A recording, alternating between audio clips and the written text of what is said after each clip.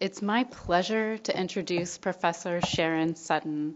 As you may recall, if you were here during that very first session, the very first panelist, Professor McClung, referenced Sharon in her talk. And it's so lovely to be able to come full circle and welcome her here today. Sharon is an activist, educator, and public scholar who promotes inclusivity in the cultural makeup of the city-making professions and in the populations they serve. She's the 12th African-American woman to be licensed to practice architecture in the U.S. She's the first African-American woman to be promoted to full professor of architecture. She was the second African-American woman to be elected a fellow in the American Institute of Architects, and the first African-American woman to be president of the National Architectural Accrediting Board. She's author of a number of books and articles, most recently, When Ivory Towers Were Black, a story about race in America's cities and universities. She's been calling for a rethinking of the culture of architecture schools for at least 30 years. Please help me welcome Professor Sharon Sutton.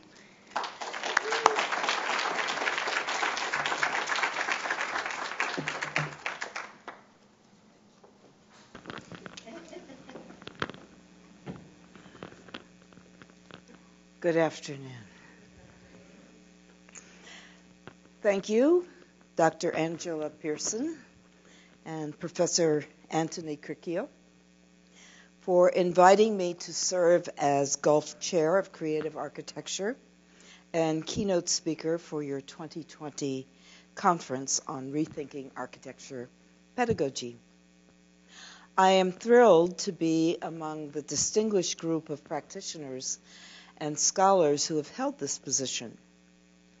Thank you, Steering Committee, for the Gulf Chair of Creative Architecture Fund for your forward-thinking stewardship of this endowment. Thank you, all my dinner hosts and chauffeurs who want me to make sure I feel comfortable, rested, and nourished while in Oklahoma. Thank you, attendees and students. Are there students here? Oh, better go out and get some more students because the lecture is dedicated to you. And thank you posthumously, Bruce Goff, for your advocacy of the right and potential of each and every one of us to be creative. I'm going to start by telling you a story you already know, in order to lay the groundwork for my lecture. So just be patient with me while I tell you this story that you already know, and as I go along, hopefully you will see that there is method in my madness. Bruce Goff was born in 1904, the very year that my mother was born, and he died in 1982 at age 78, 2 years before she did.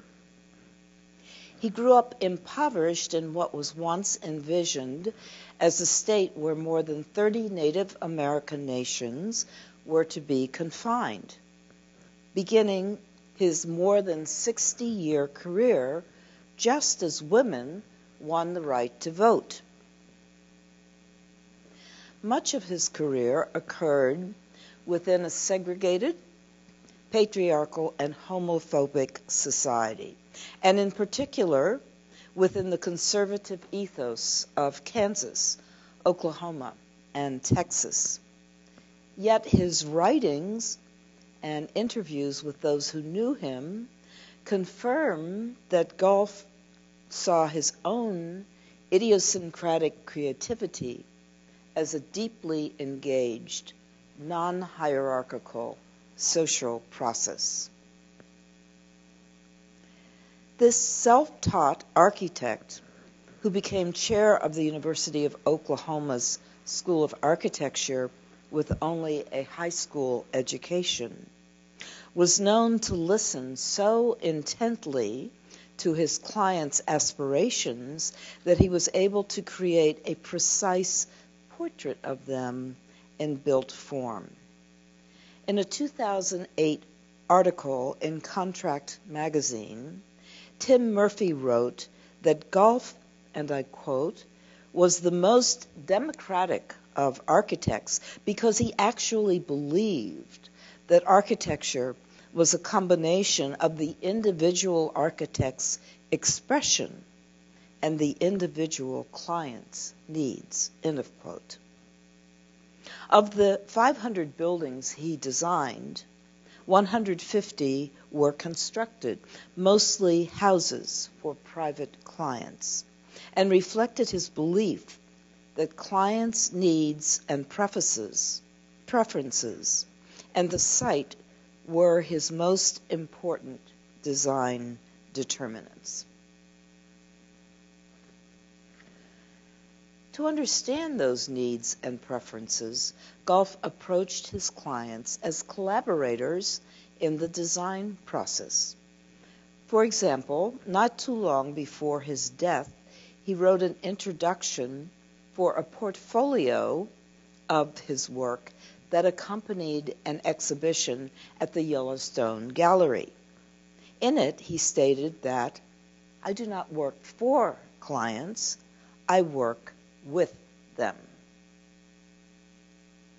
Findings from a study that evaluated his lighting design approach confirmed Goff's advocacy of client participation. The study involved interviews with clients, associates, and apprentices, and concluded that the high levels of satisfaction clients expressed with their lighting might have been related in part to their active participation in the design process. Thus, in addition to his original forms and use of materials, Goff is distinguished by his principles of working non-hierarchically with others to realize creative ideas. My assignment for this afternoon is to add some ribbons and bows to the discussion you have been having since yesterday about how to teach design students in the 21st century. In honor of Bruce Goff's legacy, let's begin by considering how their world will differ from the one in which he lived and practiced as an egalitarian individualist who valued non-hierarchical collaboration. And I want you to remember that description as I go along. An egalitarian individualist who valued non-hierarchical collaboration. My talk is about 40 minutes, and so we will have lots of time for discussion about the ideas I'm going to put before you. Certainly, today's students will inherit a much more densely populated and urbanized planet. The Earth had 6 billion people at the beginning of the 21st century, but it will have 11 billion by century's end.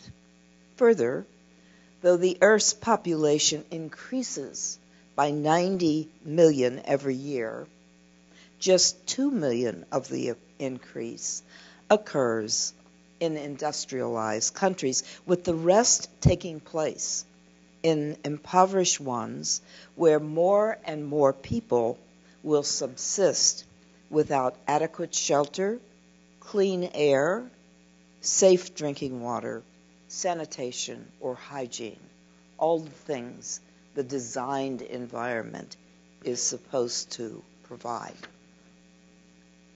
On this densely populated planet, today's students will inherit increasing stratification between moneyed persons and destitute ones. For example, some persons in their potential client base will be highly mobile because they have the economic resources to take business and leisure trips, or because they own multiple residences. Others in their potential client base will be highly mobile because they are homeless, are refugees or have been displaced by natural disasters.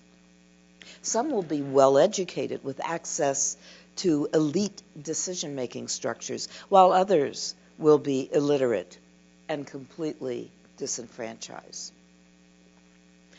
Due to these socioeconomic differences, and also because of the increased global flow of information and people, today's students will inherit higher levels of mistrust and intolerance among different social groups, as is already happening at this moment. As they attempt to create the cities of the future, they will encounter a public besieged by deep sociocultural conflicts, unable to compromise or have a dialogue about living together in what Dr. Martin Luther King Jr. once referred to as one great world house. Today's students will also inherit a planet upon which millions of people are unable to pay the escalating cost of shelter.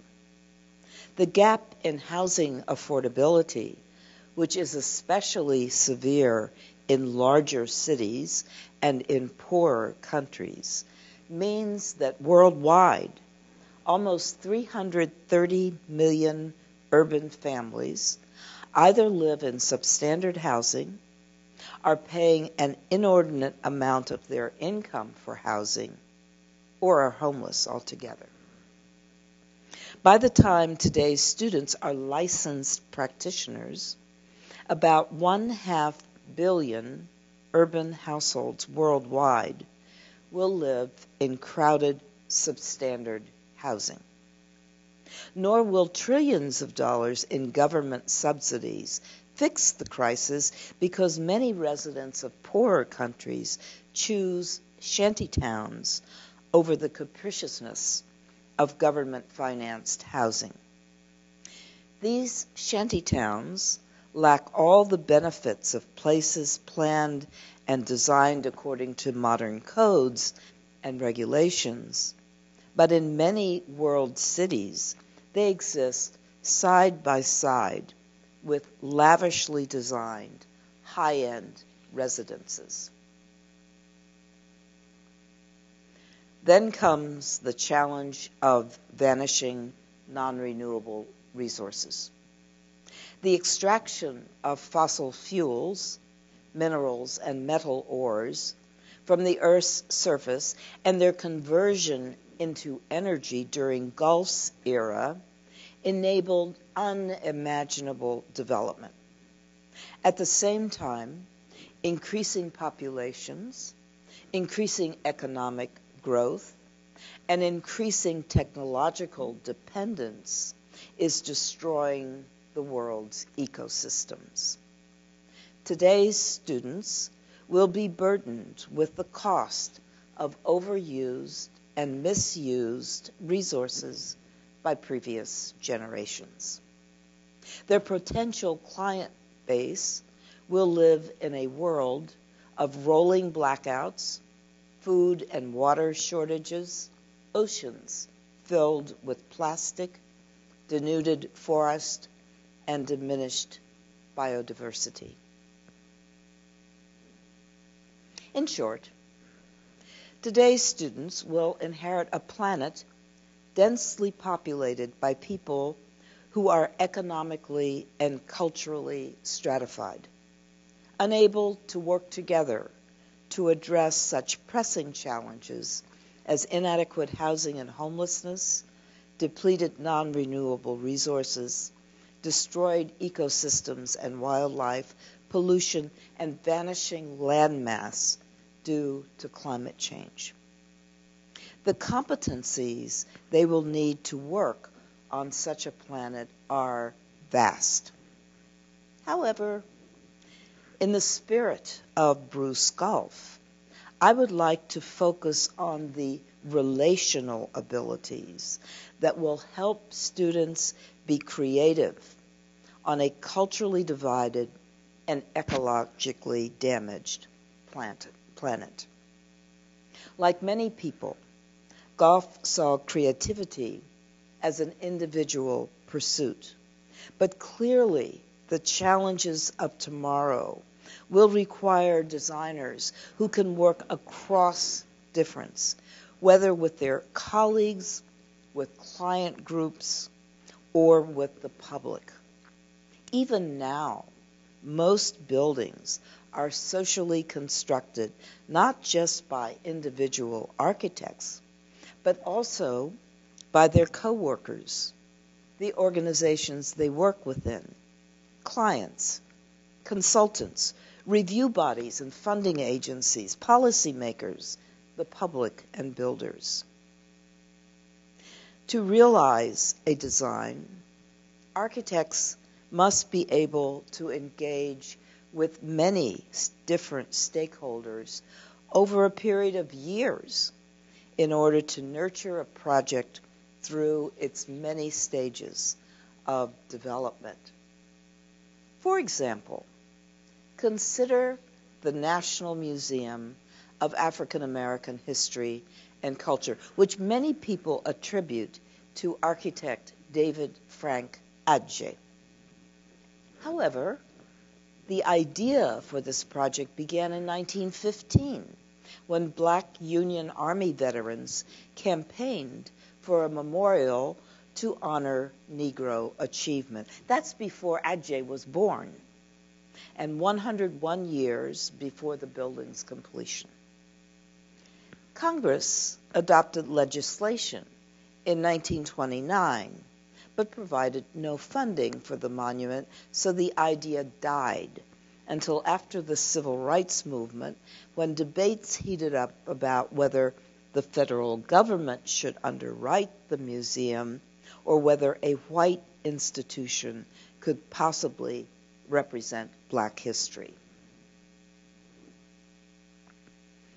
At the behest of Congressman John Lewis, President George W. Bush created a commission to study the project 86 years after its conception, which resulted in Congress appropriating funds and authorizing the Smithsonian to adopt the project.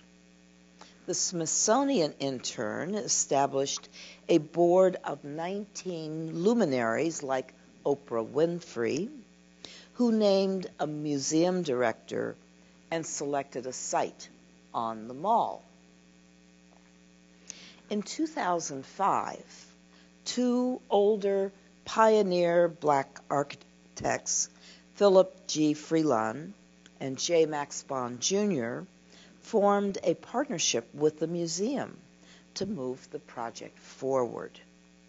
They completed a 1,200-page, 6-volume program specifying both the quantitative and qualitative aspects of a $500 million, 350,000 square foot museum, thinking it would be their passport to being awarded the commission.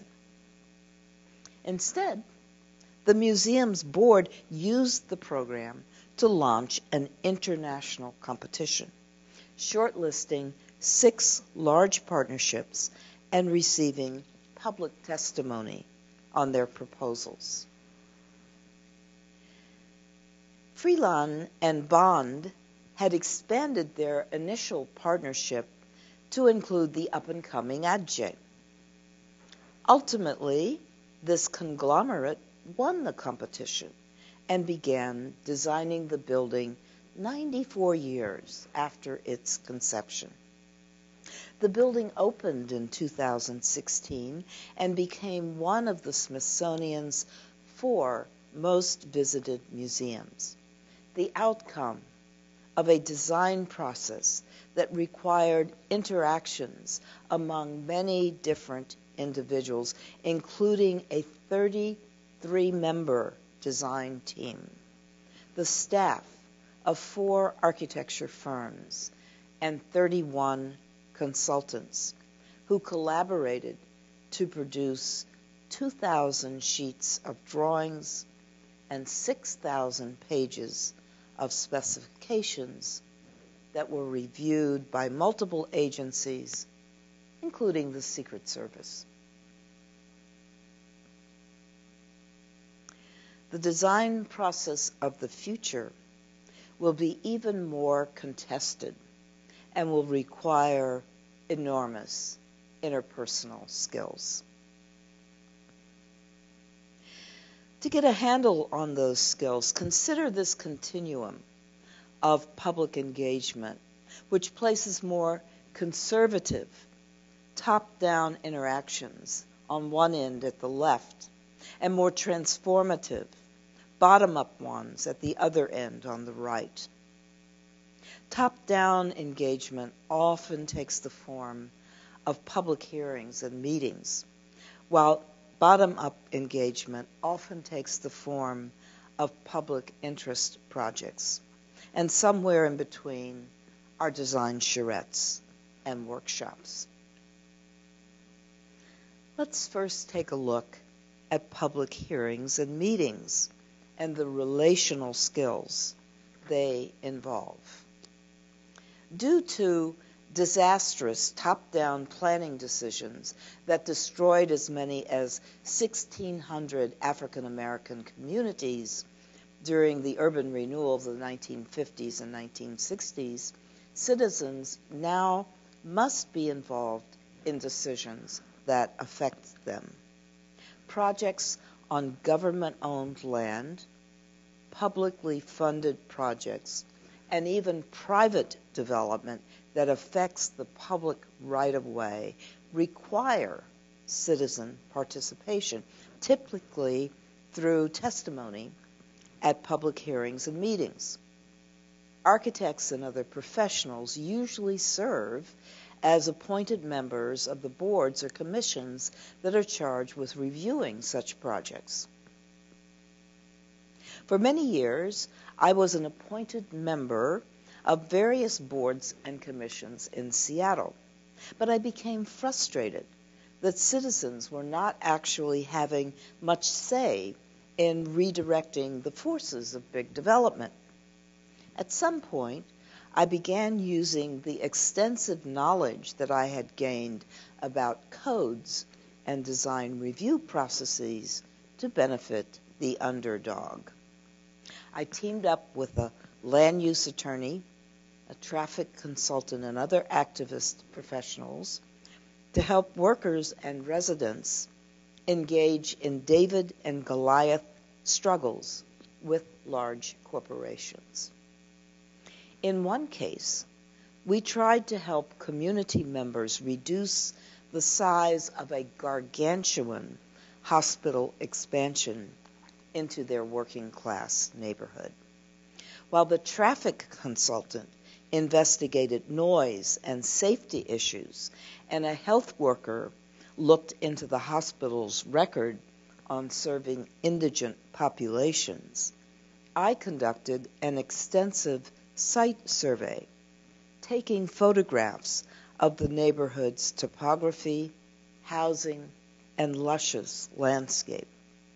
I testified that the expansion failed to take into account these existing conditions and pointed out errors and deceptions in the architect's drawings and models. Up against the hospital's huge team of high-priced attorneys, we lost that one completely.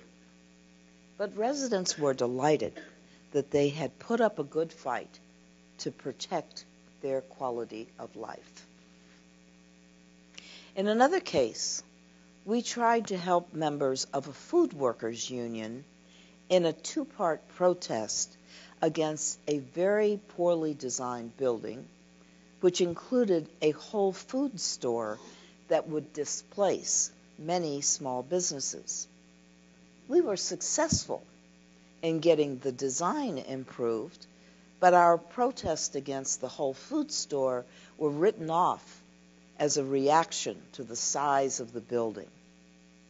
To counter this impression, I developed 2 design alternatives showing how the street level of the building could be developed with small businesses, which my team and I presented to every council member who would meet with us. We lost that one by just 1 council member's vote. Meanwhile, the Whole Foods store had already agreed to increased health benefits for the workers. Finally, we instructed hotel workers in testifying at design review hearings for what would be the largest hotel on the West Coast. The project had an enormous and distinguished design team, so our strategy was to come up with objections that would slow down the team's progress. We tutored union members on demanding improvements in their work environment, in traffic flow in and out of the complex, and in the number and design of affordable housing units, which were required due to concessions the project had been granted to enable its large size. While the design team was being sent back to the drawing board at $1 zillion per hour, union organizers were bargaining for better worker benefits.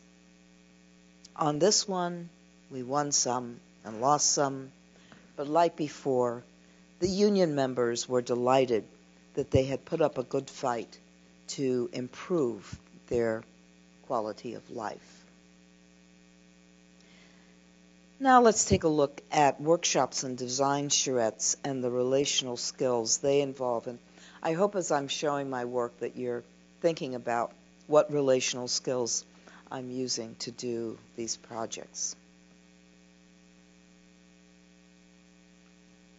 Rather than reacting to what developers have proposed, public participation can generate ideas through hands-on problem solving and consensus building.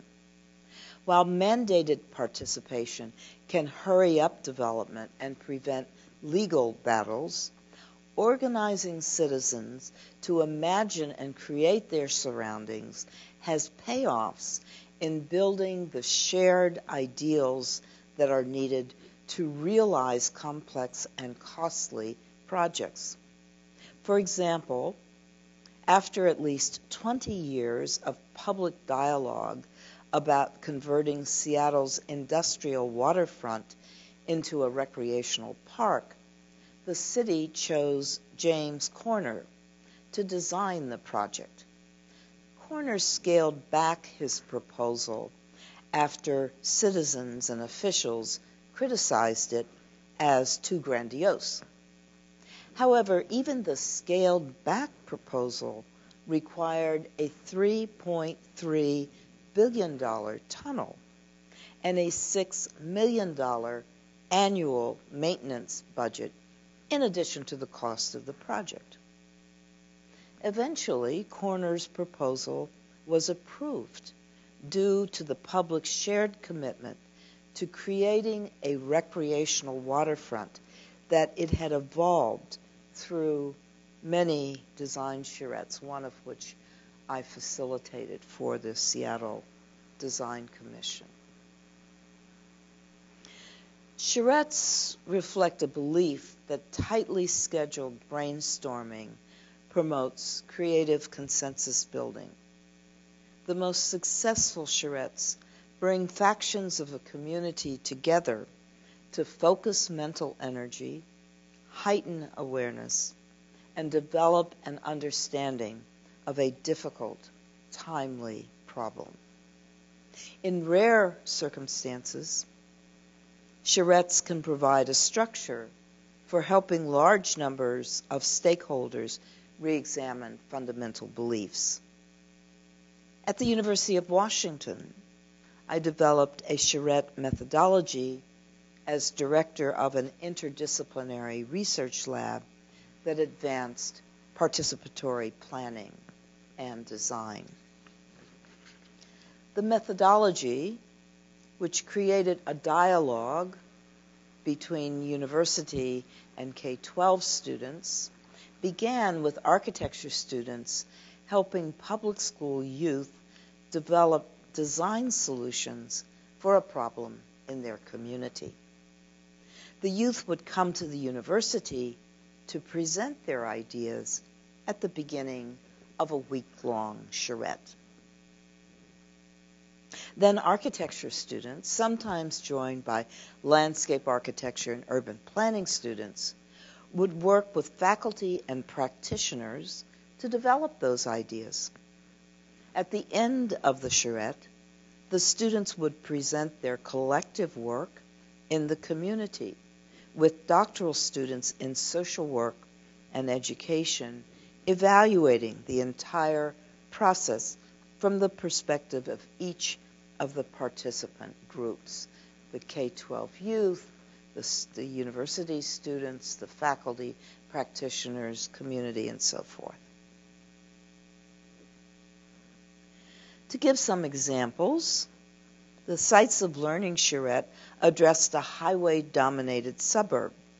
It resulted in proposals for improving the pedestrian environment by linking its public schools with residential areas. Over many years, this dialogue resulted in sidewalks being installed around 3 elementary schools. It also resulted in an outdoor learning laboratory at one of the schools that was designed and built by children, teachers, and parents with the assistance of volunteer students and professionals. The West Seattle charrette addressed how to accommodate growth while maintaining a neighborhood's small-town feel. This charrette resulted in drawings that were included in Seattle's neighborhood design guidelines. The Coleman School charrette took place just after Seattle's Urban League purchased a long-abandoned school in a historically black neighborhood that it intended to develop as an African-American museum with housing.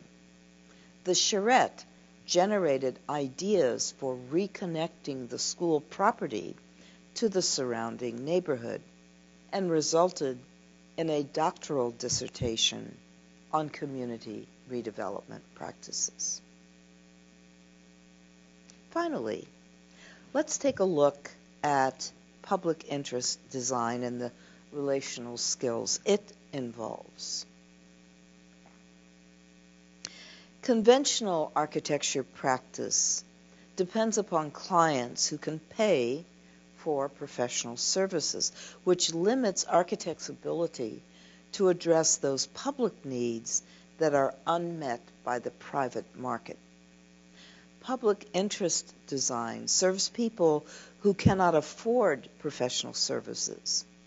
It also attempts to address systemic problems in the designed environment and expands architects' capacity to address challenges such as the ones I described at the beginning of the lecture.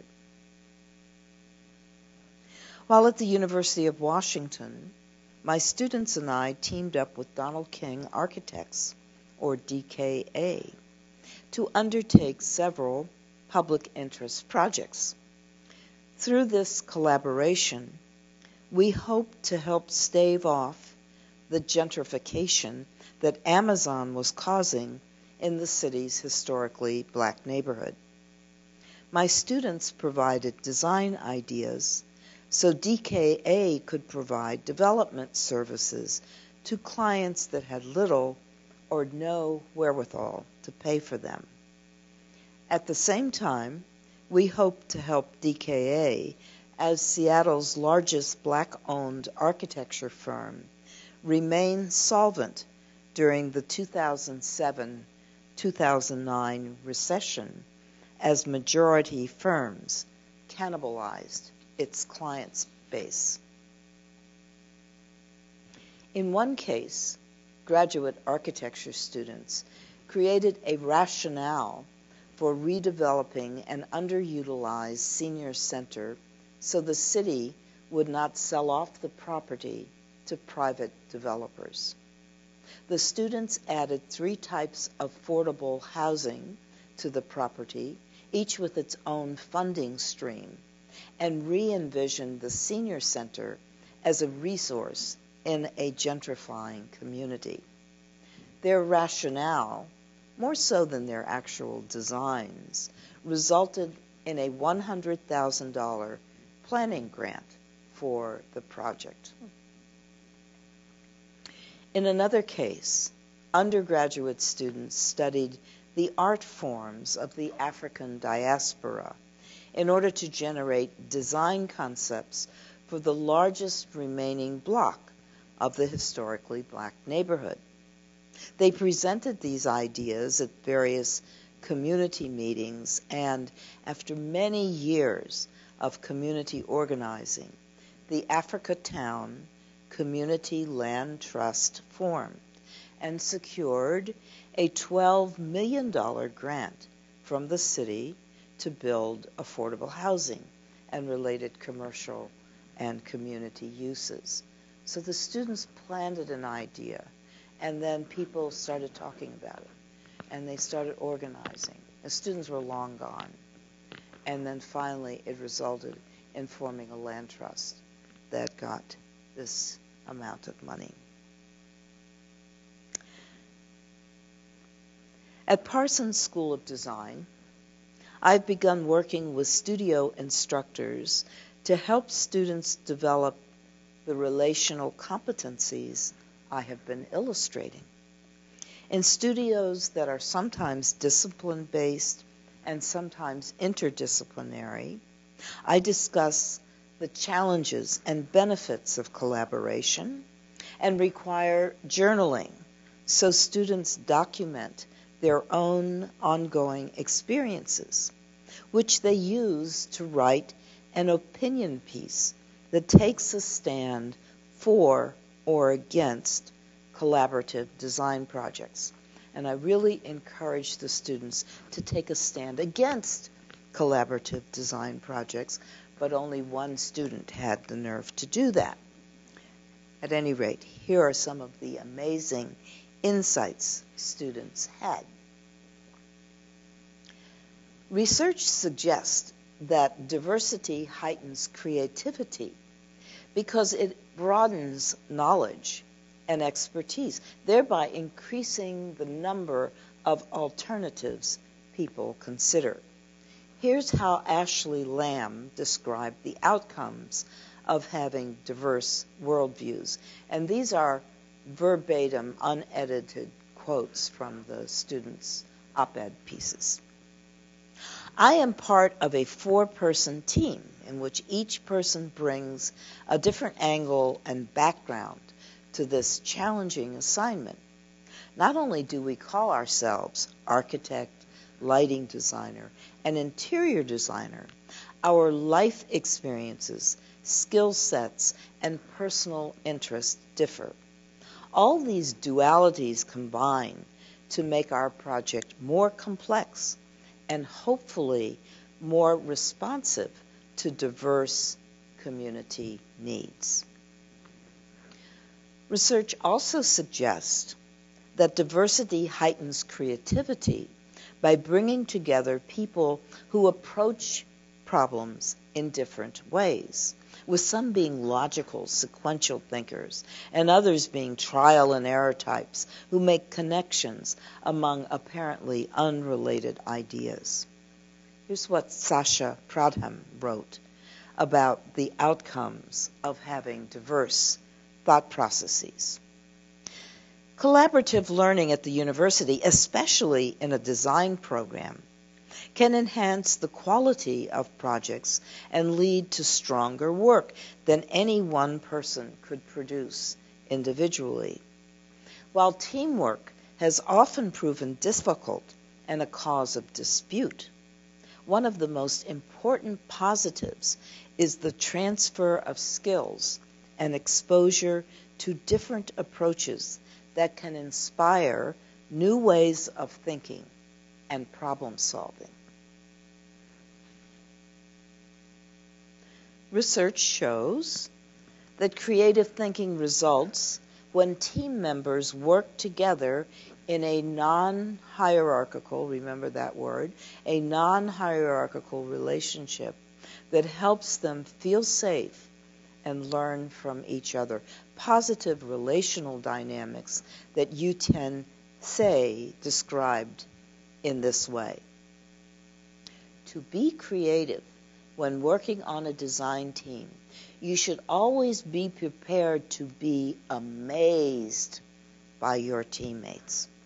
Each one of them have strengths that you have to be willing to discover and celebrate. No matter how talented you are, when you put yourself in a more non-judgmental and egoless mindset, you will broaden your design abilities. On the other hand, research findings are clear that collaboration frequently results in conflict because people have different values, priorities, communication styles, and incentives. To manage conflict, they may create a shared way of seeing the world or silence contradictory viewpoints rather than risk rocking the boat.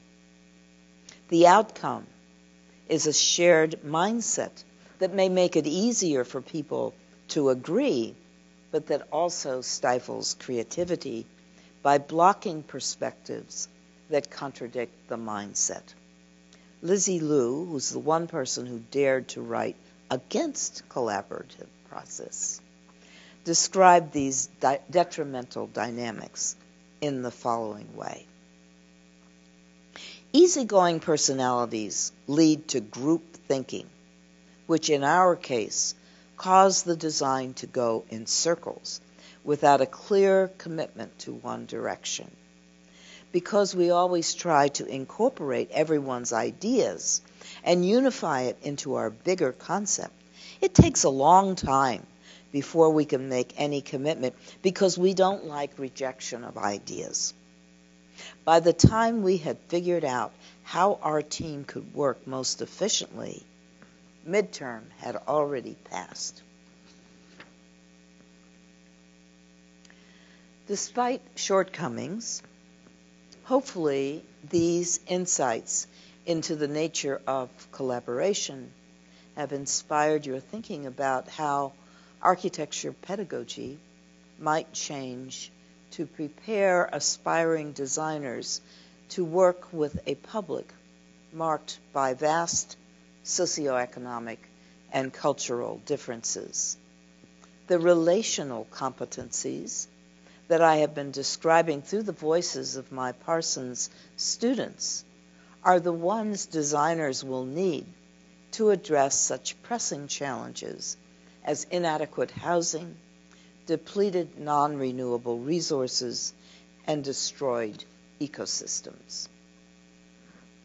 As the world's population continues to multiply upon a planet with a decreasing landmass, aspiring designers must have the capacity to help the public envision new relationships with each other and with the earth.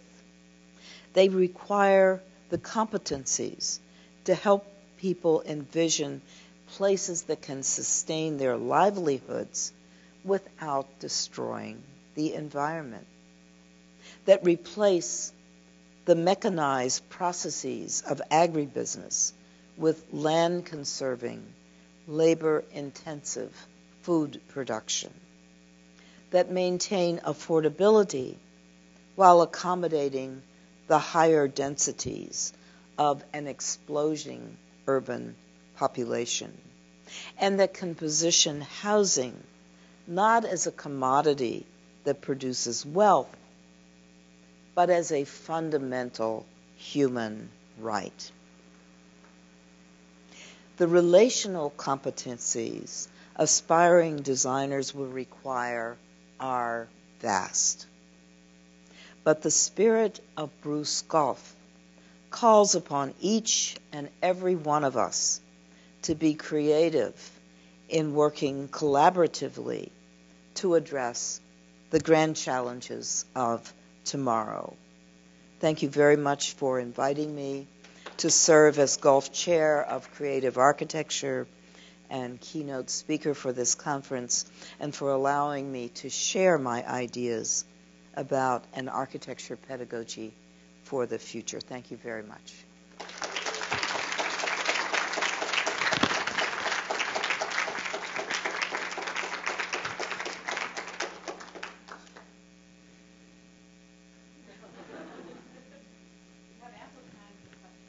Yes.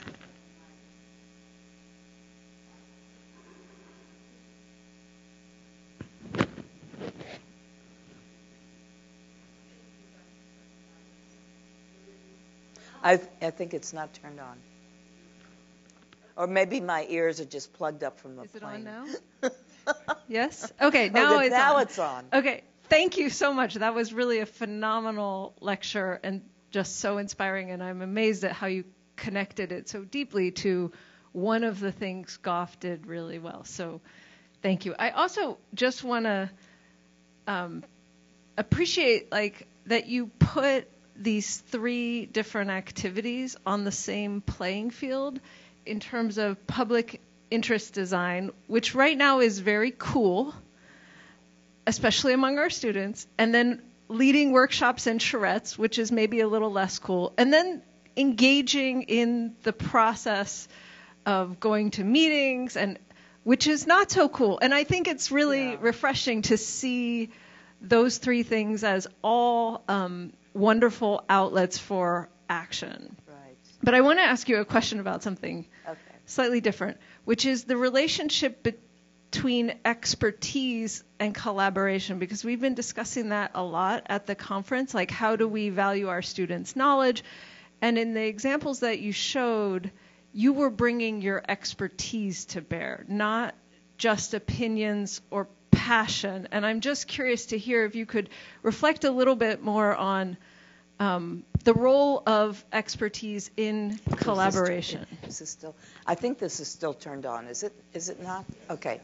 So I don't need to deal with the microphone. You know, we've been talking about that in my studio because I'm doing a design build studio this semester, and we have 12 students. And so when they can't agree, they say, well, we'll let the client decide. We'll present these alternatives, and whichever one the client likes. And I said, no, you will not. You know, that you have to have confidence in your own expertise to come to the conclusion about what is your best shot at solving the problem.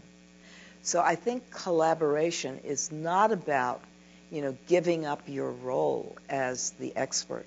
In fact, I think it puts maybe more responsibility on you to know what are you offering, right? And what do you want from the client in order to be able to offer that? So I think collaboration doesn't mean that you are not the expert. You have to maintain that. Good question. Thank you.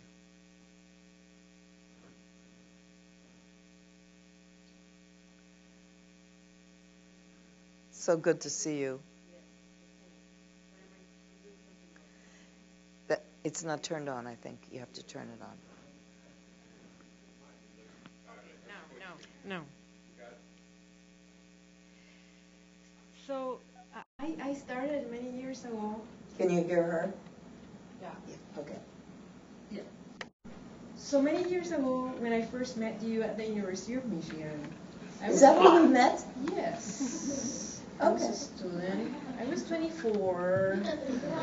And, I am not that old. He was very young. Yes, and I was there because I was very interested in getting projects built, and they were so expensive, and operating them was so expensive. So that's why I went to the computing program in Michigan. okay, but I'm going somewhere here. So as I was doing research, I realized that there was, at that time, that was way back in the 80s, that really a major problem we had was assessing process and products, assessing the work that we do. And we continue to have this problem. No, we talk about projects that are delivered on time, that meet the requirements of the client, and then I was just in a session, 1 hour ago, and we were talking about the problem that the students have critiquing each other, peer review, and the value of the juries and the critiques. I mean, I'm going a long way, but what I'm trying to get to is, you talk to us about some very carefully orchestrated process to stop projects that would have very negative implications on the community, but you didn't win. We didn't win. So was the process fail? Were the proposals weak? Can we talk about that? It looks like assessment is very important. How we assess. Do you mean what was being proposed that we were trying to stop? Uh-huh. No, your counter proposals. Our counter proposals. You failed because they were weak, or? No, as I framed them, they were David and Goliath struggles. And I think that, if you're on the right side of things, if you go with the status quo, you have a much better chance of winning. So when I was on the design commission and just looking, I struggled on the commissions, but basically I was with the status quo. And people who would come in to object, we found ways of getting rid of them. So, and it was those people I wanted to give some more power to. So I think when you make the decision that you're going to go against the status quo, you have to expect that you're not going to win. And I ended every one of the stories by saying, but the community was happy. And it was because it gave them a voice, even though they didn't win. I mean, that hospital, they brought 12 attorneys making I don't know how much money per hour against our one little person who was volunteering. I mean, it was sad. But you have to be willing to do that. And I wouldn't. And afterwards the community had a barbecue and they were celebrating. They lost, but they were celebrating that they had organized and done their very best to save their neighborhood. And we didn't really expect to win. Right? Hi. Thank you for that presentation. Okay. Just kind of to speak a little bit on what she mentioned. So you worked with these community groups, with unions, these different people to fight against these Goliaths. And in a lot of ways failed, but a lot of ways you offered agency to these people by giving them some visualization for the things that they needed. How much of those lessons that you learned and those experiences do you bring into your teaching when working with your students on collaborative design and these different design projects? How much do I bring into my teaching? Yeah, do you talk about it with them? Well, I do. That's a really hard question to answer off the top of my head. Mm-hmm. I do try to help students be willing to be risk takers and also to lose. I think you have to be willing to fail. For example, in my teaching, I have to be willing to get bad evaluations. I have, like a whole file full of bad evaluations because I know that I'm not teaching what students are expecting to learn in an architecture school. And so it's, there are going to be a few students who are going to say, oh, you changed my life. And then there are going to be all these other students who say, radical feminist,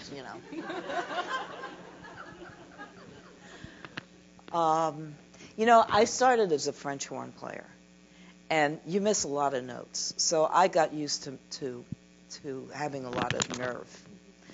And I try to share that just with my own personality and by teaching, helping students be willing to take risks. I'll go back to this design build workshop. So we had a client, by the way, because I can tell I'm going to talk about this workshop because it's on my mind. We are designing a little outdoor pavilion or structure for Weeksville, which is what was the second largest black community in postbellum America. And there are now only 4 houses that remain of it, and it would have been destroyed completely except some Pratt architecture professor who was an airplane pilot was flying over and saw those 4 houses, and they got preserved. So it's a whole kind of heritage center now, and it has a backyard, and we're designing this little structure. So our client came to school, and we have a big model of the historic houses and our little structure, and the client was happy. Oh, this is nice. You've made so much progress. And so we went back to the studio, and I said, and my colleagues and I have 2 co-teachers. I'm the team person, and they're the detail construction people. So we agreed that the project, the client was happy with it, but we had not set our standards high enough. And so we said, we have a problem here of how we're going to get 12 people to be creative around one idea. And it's a hard problem, but we'd like for you to spend the weekend trying to figure it out. Would you go with us on this experiment? We want you to work in pairs, and for each of, and we established kind of the fundamental criteria of the project, which we had agreed on with the client. We said we have these criteria. We want you to work in pairs, and for you each to develop a really lyrical expression of this concept. And they did it. I mean, it took them a week, but they got to something that was so much better. And they started saying to me, "What if the client doesn't like it? We showed them something. We showed them this. What did we do?" I said, "I think that they will like it. Take a chance. And if they don't, we can always go back to the boring one." So, I think risk-taking is, we're very focused on getting those A's and the grade point average and the good recommendations. But risk-taking is really important. Good evening. Good evening. I wanted to ask a question about social relevancy. So a lot of my work with ACSA is around social relevancy, equity, and diversity in schools of architecture across the country. My question to you is, in the 3 different modes of working and engaging the public, do you find that one of them is more efficient at helping the public understand what architects do? So yesterday, I think it was yesterday, we had a presentation that investigated in a rigorous way the mission of architectural education and came to some conclusion about the architect's desire to help people. But we were talking about it and kind of came to the idea that people don't know that architects are always there to help them. So my curiosity is really about how we inform the public about what it is that architecture has the potential to do. I'm going to laugh. By doing it. Yeah. I've been hearing this story about people don't know what architects do. Universities don't understand architecture schools. I think that's our fault. I think we have to do stuff that's important to people, that improves their lives. you know, I'm teaching a housing seminar now, and it got canceled because I didn't have enough students. And then a little group of students went and organized and put some pressure on the dean, and they agreed to have. There's a housing crisis in New York City. There's 60,000 homeless people, and there's an architecture school, and there are not 12 people who want to learn about housing. I mean, you know, because it's who asked the question about something being more interesting and sexier than, yeah, right there, right? Because, you know, we're looking for these kind of smash things that is about our own glory rather than the problems of the built environment that I described at the beginning that are huge. Let's start working on something that has social relevance. And I can't think of anything that's more relevant right now than housing.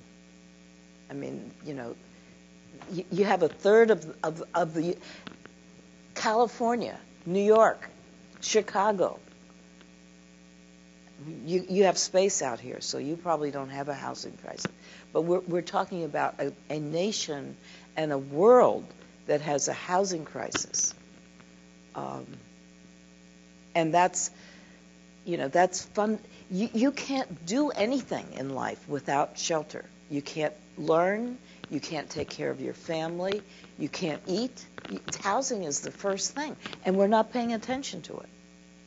So if we want to be socially relevant, if we want people to understand what architects do, let's do something.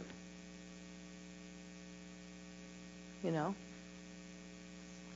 Thank you so much for your very clear message and the range of activities that can go under community engagement. And of course, there can be much more that can happen beyond these three. We know in between these three there are ranges. Yeah. I think that what you're saying, students are demanding.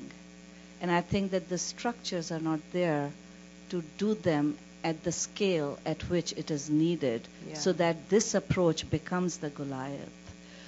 What can departments, schools, and universities do to make that happen? Yeah. And can you also reflect on the tenure process that does not take into account these activities that take more time on the time of the faculty to produce? That is such a good question. That's a whole article, not a... community engagement is very labor intensive. And you can't really control, talking about risk taking, you can't control the outcome. Like with the design build project, we're worried that if the Historic Preservation Committee doesn't improve this by May, we don't have a build project. We just have a design project. So there's a risk, plus the amount of effort, and that universities do not, I mean, more because of the work that Boyer did on the scholarship of engagement, that there is more support. But generally speaking, it's a hard thing. I've been on two search committees at Parsons for social justice positions. One is assistant professor of social justice and community engagement, and the other one is an associate professor of social justice and art and design. And when we're interviewing these people, I get concerned that we're going to hire this person, and this person is going to be the person who does community engagement and makes it all work. And it can't work. It has to be at the level that you talked about when you said, what can schools, colleges and universities, it takes all those different levels to make it possible not only for faculty to get promoted and to be rewarded and to be recognized that if they do a studio that's in the community, it's more than the studio that's in the classroom. I mean, you got to have that whole, one of these charrettes that I would show you would take me a whole year to organize, right? So you have to have, a departmental chair, a college that understands that commitment and puts the time into it, that gives you the staff. And then when you go up for promotion and you got to send out for external reviews, and the person said, well, where are the articles? Where are the photographs?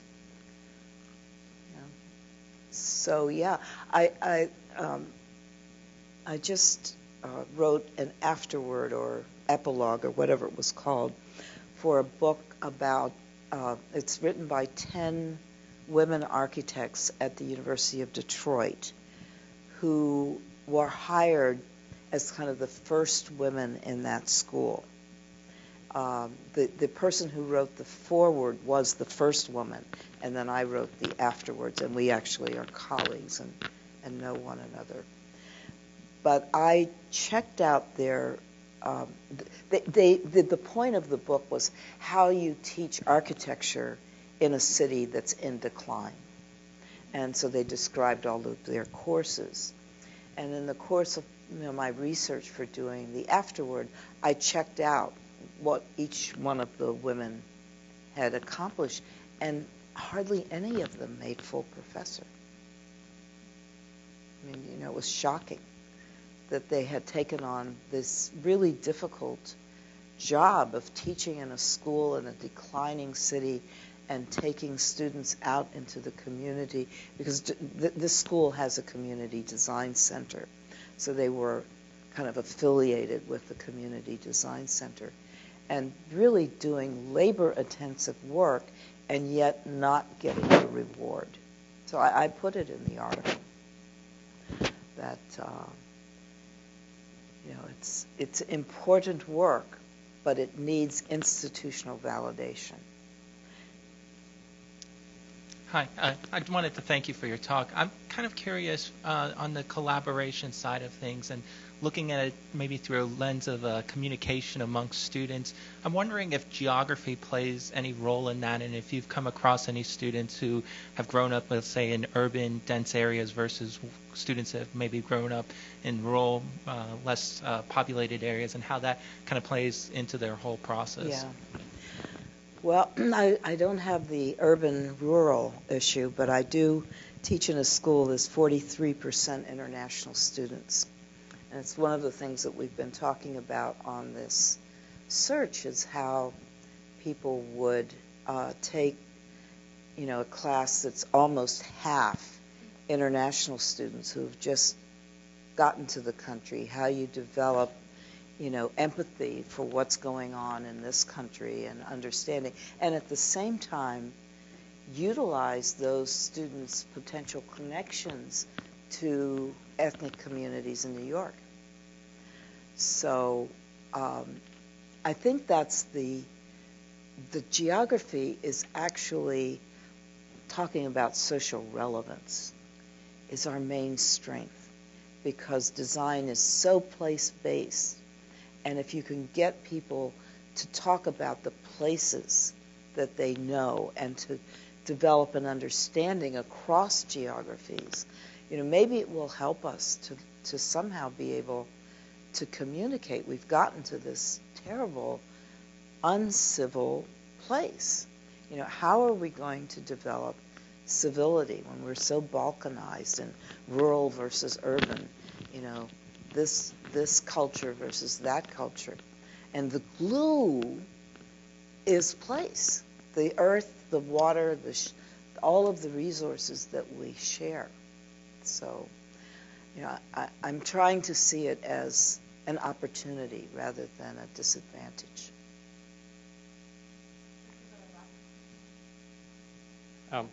Yes, thank you for your talk. Can you hear me? Oh, there you are. Okay. I have a question that maybe just goes a little bit outside the boundaries. And I was wondering about the reaction of the architects, the professions, about the work we are doing.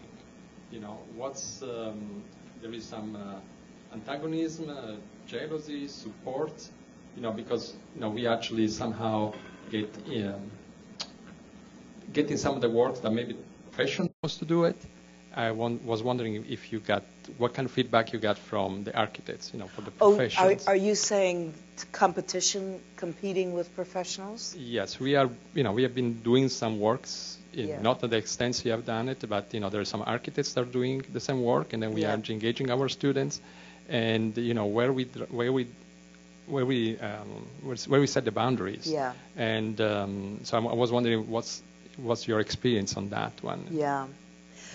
Well, that was West Seattle. Charette was one that I got into trouble on that because people didn't see that.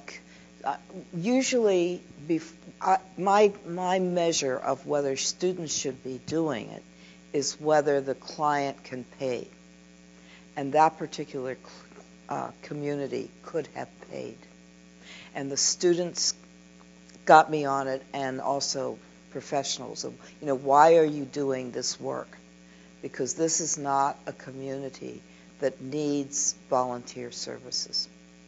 So I think that has to be a very carefully held principle, that when you involve students and you're using their labor, it has to be for a community that cannot otherwise afford the architectural services. And then I think there should be no conflict. Could you elaborate on that? Elaborate.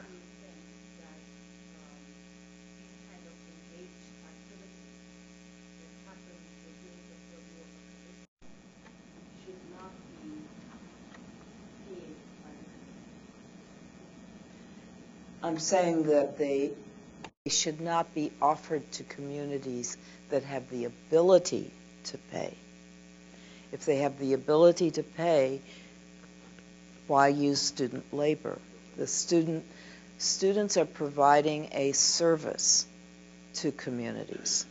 If it's community service, it should be to a community that needs service, not to a community that doesn't need service.